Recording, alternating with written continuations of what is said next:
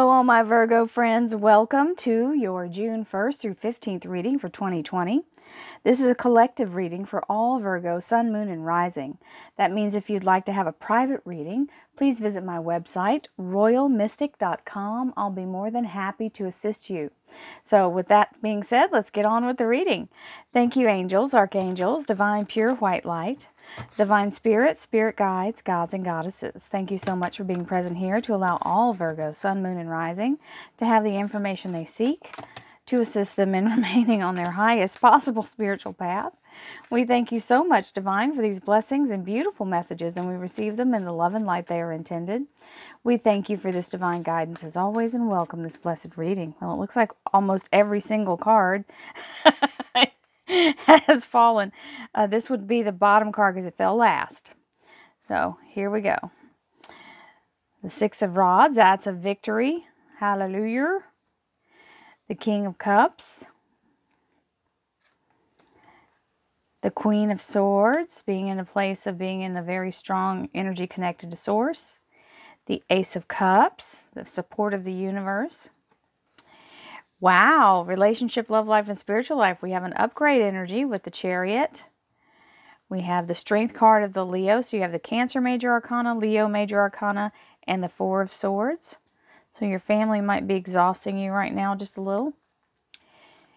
And we have the Star card. Aquarius Major Arcana. The beautiful Nine of Pentacles, the Garden of Eden, and the Six of Swords moving in the right direction. Okay, my Virgo friends, it looks like we're walking the walk. Some of you may be leaving a job behind. Some of you may be in the process of leaving things behind. So this is removing what no longer serves you from your life and walking from that. Literally taking what you have learned or what you can carry and going forward. Sometimes this means packing and moving. Some of you may be moving jobs or moving places, but it does mean letting go of anything that is not part of your new journey. So we remove that and we walk away. Purging what you don't need. It's just taking up room for the things you do need. In order to receive anything new, you must have a place to put it. The Six of Wands is the energy of victory. This means coming back from battle victorious, being in a very strong return. Everyone is singing your name, singing your praises. If you're in a job interview, this is being positioned in the top portion of the people that are the pool that they're going to pull from, if not the actual top position. This is being very much in confidence and head and shoulders above the rest. So, or you may have just come through something that you have had to go through for quite some time, and it's finally time for it to close for you. It could be a legal matter. It could be just a situation that you've been waiting to get to the end of. We have the King of Cups, which is a solid offer, or it can be relationship offer, someone telling you how much they care about you. It can be also, this can be being acknowledged by someone if you've done some kind of service or gotten through a specific thing like graduation. This is being honored for that, okay? And this person means it genuinely. And it can also be someone acknowledging that they would like to offer you a job or offer you their heart. This moves it more in the energy of job or spiritual energy. Could be the connection. We have the Queen of Swords, which means you're in a place of higher service, higher energy. You're connected to Source. Your third eye's lit up. You see that sword is touching that beautiful golden light. And we have the beautiful energy of the Ace of Cups.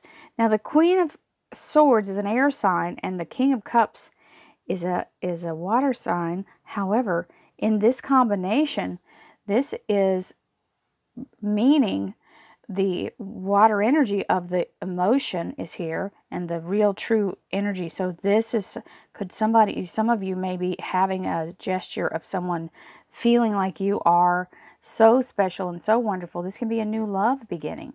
Now, it can be a new beginning of any kind because the cup contains everything in the universe, and it is the blessing of the universe to you, giving you whatever you may need. But oftentimes, this energy is talking about having the blessing of the universe on a love relationship, because the cup carries the love emotion. So if you guys are looking for that, and you know I never really point out love energy unless it's present. So this for you, for anybody that's looking for that part, this can be two people actually coming together. Finally, you're in this place where you can merge energies, and that is a genuine love. Now, it can also be talking about a job, because this is the energy of coming through an interview, acing it, everybody feeling like you are the shining star, you are the one for the job. So, and getting the blessing of the universe in that regard, you're getting the knowledge you need from the all-seeing eye. The cup contains the DNA of life, and the cycle is the beginning of a new cycle. The moon phases begin again, so from the darkness into the light. Now, in relationships, love life, and spiritual life, we have the Chariot. Chariot is an upgrade energy, very fast moving. It means everything improves around your household and relationships. This is the energy of an upgrade. This is everything coming in very quickly. It is almost like it just roars in the door, right? So also can be being put up on a pedestal or being treated with higher regard. Your status may change. You may be looked at differently.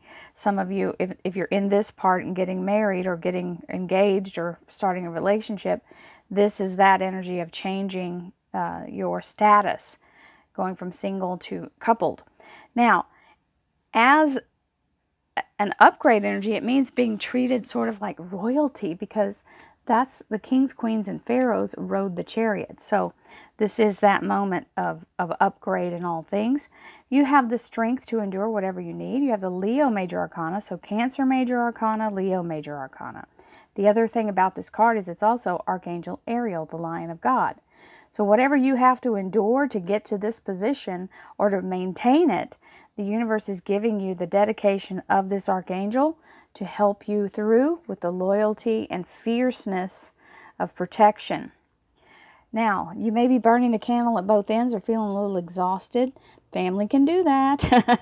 Being around them so much as we have lately, sometimes we're just happy to have a moment of silence.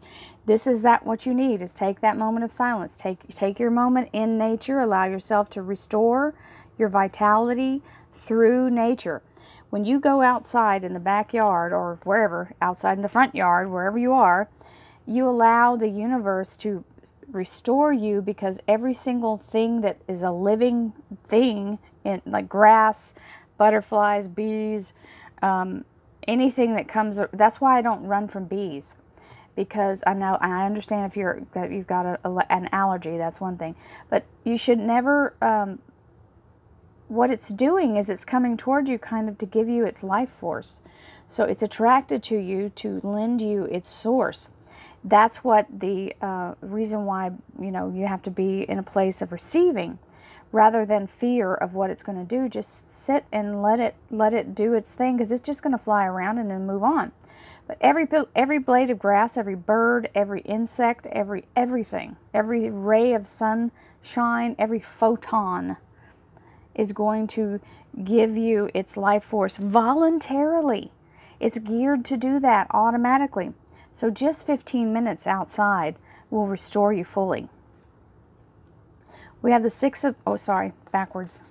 Didn't move them, I was too busy talking. We have the Six of Swords is the last card, so we don't have to talk about that yet. Thank you, people. So we have the Star card, which is the energy of the Aquarius Major Arcana, which is the beautiful opening of your soul energy. This is bringing your soul into this beautiful awakening. You've got your third eye here. The third eye is the beautiful opening of your third eye, and the chakra is open, and it means that you receive your soul's desire being granted by the universe. So we all have our moments that we know are bigger than we are, and we feel something coming, and we know something's big and opening for us. And we got to understand, it's just like it's an endless growth, and you just keep moving up and up and up and up and up, and you don't have to worry about. It's not like how school is, where it's measured in grades. You don't have to go. You can't get a C+, and you can't get super. Everybody gets their own thing, whatever you're qualifying, whenever you've grown to a certain point, the universe will take you to the next level. And the levels are endless. So you don't have, nobody's ahead of anybody. Everybody's journey is different. So just know that whatever's happening for you, this particular level is being opened for you. And now you're feeling very secure because you understand. And usually it means that you've experienced something that makes you know that the universe has your back. Because this Nine of Pentacles is talking about being in a place of very strong energy of receiving. And when you believe, this is the key here, everybody, when you know that the universe is going to turn it around, no matter what it looks like at the onset, and you have this just core belief, your faith is bigger than the fear of not getting it, knowing that the universe will find a way, some way to make it all right, or make it change, or make you go in another direction, and restore you each time. It absolutely makes it true. We are self-fulfilling prophecies, each and every one of us. What you believe is what you bring. So if that's a choice, and that's where you have to get that energy of, we have a choice. We have a choice to believe what we see in front of our eyes, or we have a choice to believe what we want to manifest, what we want to see, what we want to draw in. And when you realize that, you realize you're never really stuck. The universe will always provide. And when you believe it, it's true.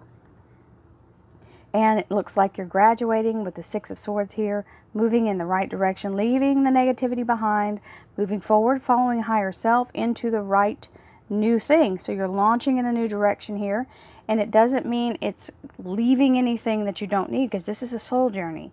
So this is something coming through here that's absolutely on point, and you're following your higher self with this moon and allowing yourself to go on the journey with the universe, which is amazing.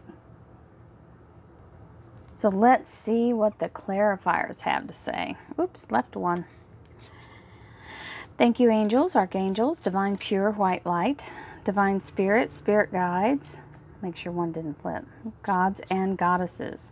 Thank you so much for being present here to allow all Virgo, sun, moon, and rising to have the information they seek to assist them in remaining on their highest possible spiritual path. We thank you so much, Divine, for these blessings and beautiful messages, and we receive them in the love and light for which they are intended. We thank you for your divine guidance as always, and we welcome this blessed reading. Thank you for your energy. So, let's see. So we have the Five of Swords, Six of Swords, good progression.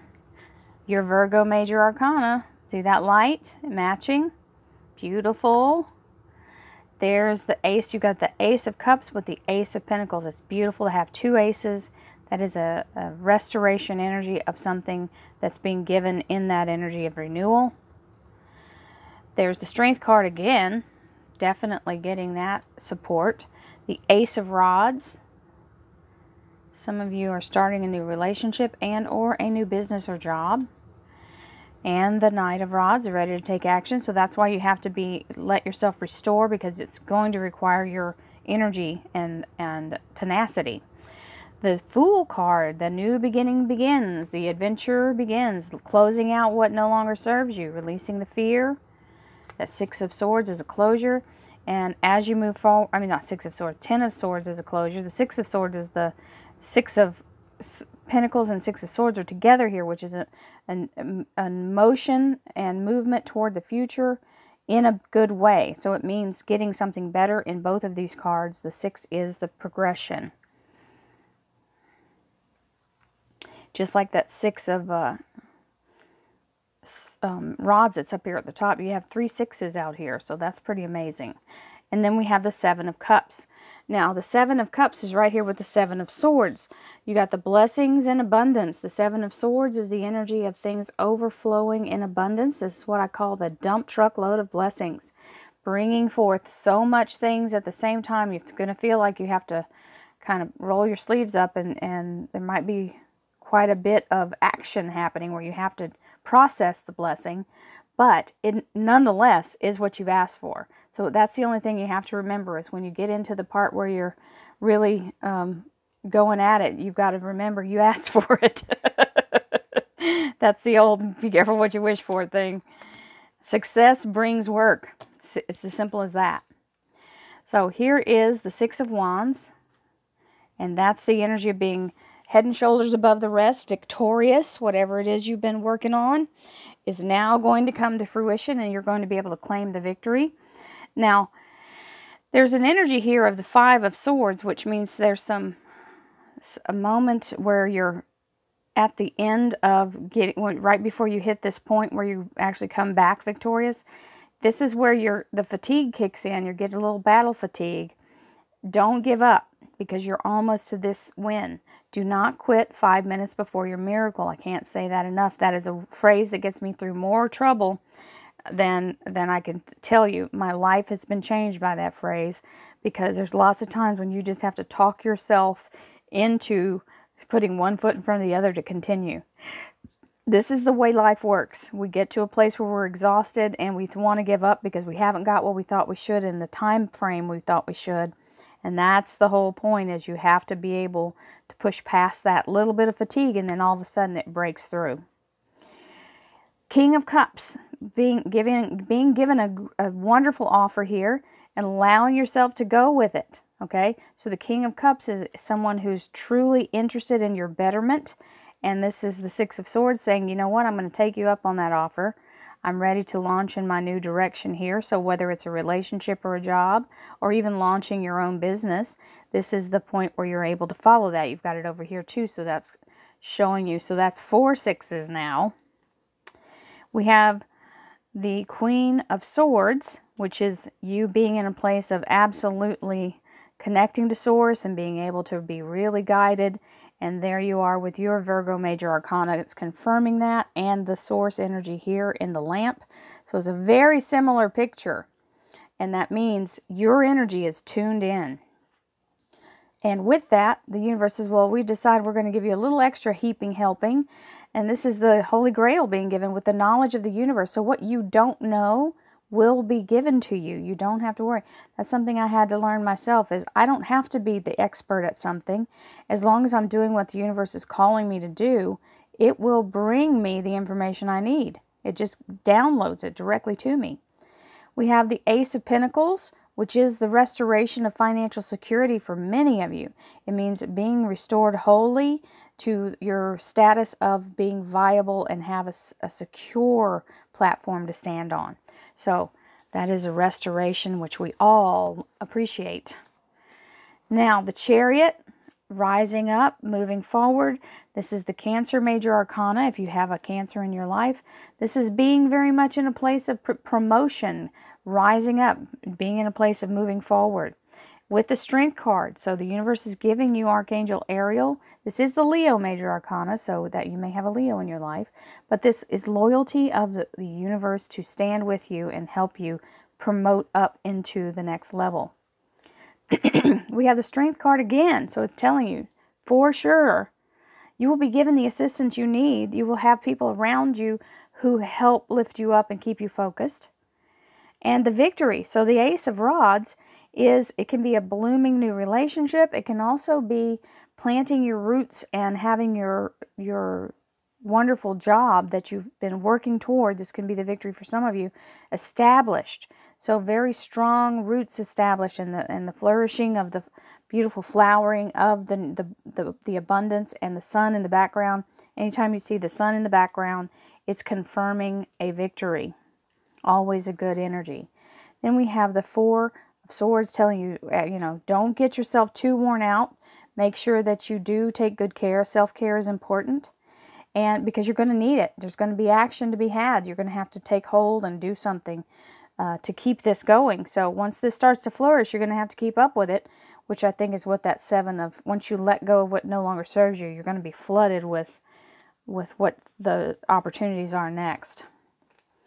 Now we have the Star card, which is spiritual awakening. It can mean ascension. It also is the third eye lighting up. And it means that the universe is saying yes to something that's on your soul journey. And look at that. The Fool. The Fool is the entire story of tarot. It starts with him. So the Fool is the 0 in the major arcana, which is the unbroken circle of life. It also means an ending and new beginning simultaneously, taking the adventure. You see his little pack is very small, so you can't take a bunch of old stuff with you. So that's why you have to release over here. And the universe isn't going to let you take a whole bunch of stuff with you. You have that Ten of Swords here. So as you stand in the knowledge that the universe is providing for you and will continue every time exactly what you need on time. It's never going to be 1 second too late. So always, always right on time. Then we have the Nine of Pentacles, which means literally money growing on trees, or whatever you need to be provided will be provided. Remember, faith bigger than fear equals manifestation. We have the Ten of Swords, which is saying the universe is helping you to let go of the fear and stand in that faith. As the storm clouds are removed from this Ten of Swords means the last of the cycle. You've done this cycle. You're finished with fear. Let it go. Remove it. Remember, we're removing it. We're replacing it with this victory. We have the Six of Swords, which is saying now we're launching in the right direction, leaving the fear behind, moving forward, which is the top story again. And the Six of Pentacles, which means you get more than you even anticipated. This is above and beyond, extra being given to you. So it can be anything of value. So it doesn't have to just be money. Everything isn't about money. So abundance is abundance. We like it in any form. So all my Virgo friends, this is a fabulous first half of June. I'm so happy to deliver you this message. Y'all get it, because this is amazing, and I'm so happy for you. Have a wonderful first half of June. I'll speak to you again soon. Namaste. Stay well.